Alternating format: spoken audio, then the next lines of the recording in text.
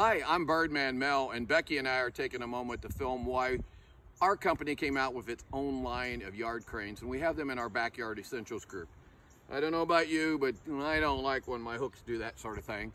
We're not going to show you the top of the hook because we have some great vendors that have some great products, but we've learned over the years and we're just going to change them a bit, and that way you don't have that sort of thing going on with your bird feeder pole, whether it's got a bird feeder on it or a plant.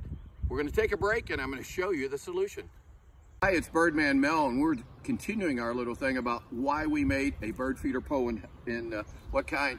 This is the bottom of the pole. Notice it's not just a skinny flange out here. What happens when you have just that skinny flange?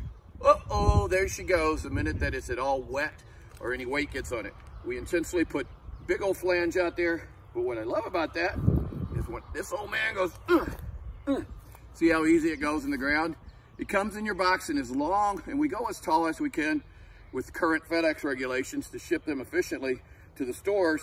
And again, get these kind of things all at your local bird supplier because they know how to do this. They have similar if they don't have ours, and they can help you on placement. We're putting this one along with the other one out in the most open area of our yard that's yet next to the woods. This is where I normally see Orioles. And you Mexico, Missouri residents, you know this is part of my war against my neighbor, my accountant, that I told all these secrets to 10 years ago. And Orioles are a creature of habit. They come back to the same place every year. So we're just trying to get them maybe to sneak on over here a little bit more than what they have. I like this pole because we got little notches on this. Most things don't have that notch. I'm not sure Becky can get it. And also there's a groove here on the pole. I'm gonna push it down and hey, it's locked in there. It helps make it very, very stable. And what I'm gonna put on this pole in the secret weapon age, and I needed that little copper S hook you tried to give me back. Okie dokie. Okay, we're gonna do this orange thing. As we've told you, fill it full of water. Ants can't swim, keeps them out. Like this guy, because he's great big and orange. Oranges on him, jelly on him, our secret birdberry jelly. And we got that on there. The other one I'm gonna put up is one of our beautiful copper hand twisted ones. We twist this real copper here in Mexico. Gonna hang that rascal up there. We do sell just the little hooks, they're really pretty.